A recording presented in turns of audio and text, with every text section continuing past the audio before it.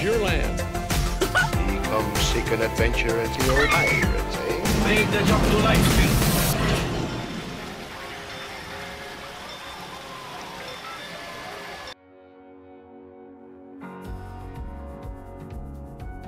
Hi there, Mouseketeers, and welcome to the Disneyland Beat, where our toes tap to a Disneyland drum and we always whistle while we work. Well, hey there, I'm TC. I'm your host for today, and we're going to be looking at Imagine the Possibilities here on DisneylandForward.com if you want to watch with me. So they have announced some pretty awesome ideas that would have a new shopping and dining district and major expansions to both Disneyland and DCA. This is pretty awesome stuff. This is very much the kind of stuff we want to see. We think a lot of people are going to be happy about this, and here's some great reasoning. Disneyland will never be completed. It will continue to grow as long as there is imagination left in the world, and we hope that is true too. And this entire parking area is going to be turned into a new park. Imagine the possibilities. We want to bring more Disney investment to Anaheim. However, this simply isn't possible under current inflexible planning restrictions unless we remove and replace treasured rides and attractions in our parks today. Without updates, new Disney experiences and placemaking created from our beloved stories will likely never find their way to the Disneyland Resort as they have in other parks throughout the world. With Disneyland Forward and more flexibility within our existing properties, new lands and adventures like those underway at Tokyo Disney Sea and Shanghai Disneyland could inspire new experiences here. One of the areas, so here is the Paradise Pier Hotel, and this would be the major entrance into the park from DCA. So guests visit Arendelle, the home of Elsa and Anna, to explore this frozen land filled with a thrilling boat adventure. So we might think Frozen Ever After there. So Frozen Ever After might be coming rather than a roller coaster. So which might make sense here if what we're looking at is more show building of Frozen rather than a coaster. Enormous show building right here and a very magical looking large mountain. And this is probably either Arendelle or this is potentially Tangled or Peter Pan, but we don't think so. We think this is probably the Arendelle area. Who knows? So that very well could be a new version of Frozen Ever After with outdoor elements and indoor elements as well as you're going around what I think is going to be Arendelle here. But this very well could almost be another part with different types of attractions. New show buildings that would be added in here as well. This almost seems like a continuation of the same thing because there's these same colored little magical baubles everywhere and things like that. But this also could be changing from the Peter Pan to an Arendelle area as well. Okay, there's also going to be a Peter Pan, a Neverland area that features two attractions. One that, with the help of Tinkerbell, takes guests on a boat ride following the Lost Boys down a river, and the other guests on a journey to the middle of Pixie Hollow. The area will also include a restaurant with spectacular views inspired by the Lost Boys' iconic hideout. This very much looks like another land. That almost looks like kind of a cool little standalone type of area. But this very much looks like another land with some walkthrough and tracks as well through here. It looks like there's going to be another area with another aquatic-centered area. This could be Peter Pan if this is Arendelle. This is just theories now, folks. There's a Tangled land. Rapunzel's tower overlooks a charming forest where guests board gondolas to the Lantern Festival to live Rapunzel's best day ever with Flynn.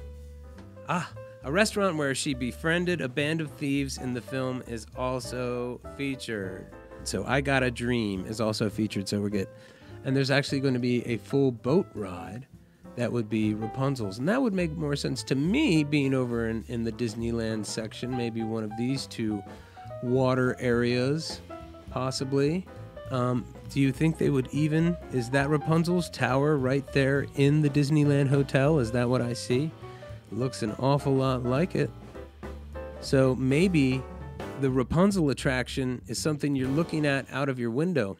Are the pools going away as part of the Disneyland Hotel experience? I don't know. I kind of thought we saw the tower in here, and maybe this isn't just pools, but when you really look at it from the top, it does look a bit more like traditional pools. So hard to say. With updated approvals, Disney California Adventure Park could become home to some of Disney's most technologically advanced, immersive, and cutting-edge entertainment, taking cues from these exciting lands and attractions around the globe for inspiration. So currently under construction at Shanghai Disneyland, guests are invited to experience Zootopia, which where anyone can be anything, with a new major attraction that will seamlessly blend Disney storytelling and state-of-the-art technology to bring this fan-favorite movie and its characters to life. In here, maybe this is a Zootopia area. The monorail is going to get all the way over there, so you know, goodbye to a lot of this part of downtown Disney. The Rainforest Cafe, a lot of the stuff that was going to be going already for the Five Diamond Hotel that got stalled. Looks like that's all on the chopping block again. And then you can come over and I think the entrance for Disneyland is further up here. So get this e-ticket attraction feeling here that would really bring together some animatronics with some really amazing storytelling, and looks like they're going to be selling a lot of different animal ears. If Zootopia is the place where both parks come together, if Zootopia is the world where the world of Disneyland and the world of Disney California Adventure commingle, that's pretty cool. There's also potentially a Toy Story Land, part of Disney's Hollywood Studios in Florida, guest shrink down to size. So they're talking about potentially adding in the Slinky Dog Dash, a roller coaster, and the Alien Swirling Saucers. It's a lot of fun, as well as Woody's Lunchbox, and then also the Tron coaster that we were wondering where they were going to fit that, and they found room. So that's really kind of fun. Currently open in Shanghai Disneyland and under construction at the Magic Kingdom is the Tron Light Cycle roller coaster. And up here we see some larger canopies that may be something for Tron. This is another organic area that potentially could be, a Peter Pan area or something like that as well. But does anyone see Slinky Dog Dash in here, or a very specific Tron? That's the closest thing I can see for it. So maybe you're able to park hop over here too. You're able to go from park to park, probably, which would be pretty darn cool. The upper part, the Disneyland section, is definitely more spoke and hub. Definitely radiates around a very central thing. That almost looks like some type of ride track there for sure, almost like that you're going to be up in the air in some type of gondola. So that's several new water rides, at least 3 new water rides. That's also 2 new major roller coasters and at least 1 major e-ticket dark ride, if not more.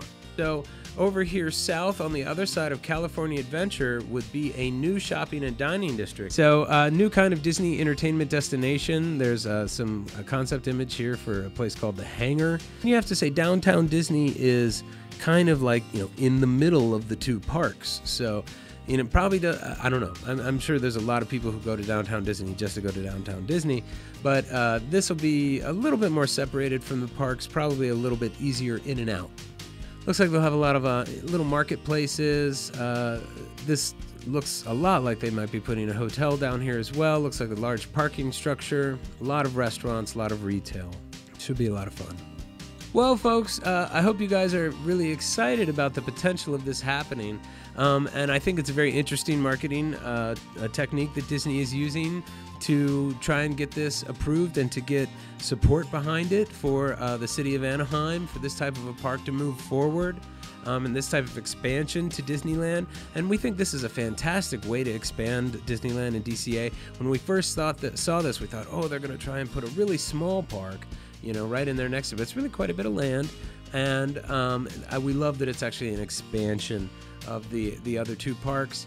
It's going to forever change Disneyland, of course, and it will forever change, in particular, the Disneyland Hotel and the Paradise Pier Hotel. But it really a very dramatic move, a bold move forward, and I hope this is something that they're able to get support and approval for, and that this is something that makes sense, and this is something for Anaheim, because it sure makes sense for me, and we're really excited about it, and we just wanted to get our first initial reactions of this project out there, this project that they're trying to get support for so they can try and make it happen. So imagine the possibilities, Mouseketeers. It sounds like a whole lot of fun. We'll see you real soon. Disneyland is your land. Well, hey there, Mouseketeers. The Disneyland Beat Friends live panel show is coming soon. On April 5th at 7 p.m. Pacific Standard Time, we are debuting a new live streaming panel show, the Disneyland Beat Friends live stream. Each episode, we will talk about current Disneyland and Disney headlines. We will play a game with you, our viewers, and we'll have a special show segment that we have prepared, like Attraction Reaction, or This Day in Disneyland History, or Help Me Obi-Wan Kenobi, You're My Only Hope, with lots more to come, but you're going to have to tune in to see them all. I'm TC from the Disneyland Beat, who's also a theater and event designer, and I'm going to be joined by Disney YouTuber Damien Houston from the Damien Does Disney D3 channel, as well as Don Morin, who is a voice actor and the director of the Pacific Northwest Mouse Meet, the best and largest fan gathering this side of D23. This show will focus on you, the guest. We can't wait to meet and chat with you, the Disneyland Resort, and its history, and the people who make it work. Disneyland is our favorite Disney park, and we have lots of park insight to share and fun times to have. So be sure to join us Monday, April 5th at 7 p.m. Pacific Standard Time for the Disneyland Beat Friends live stream.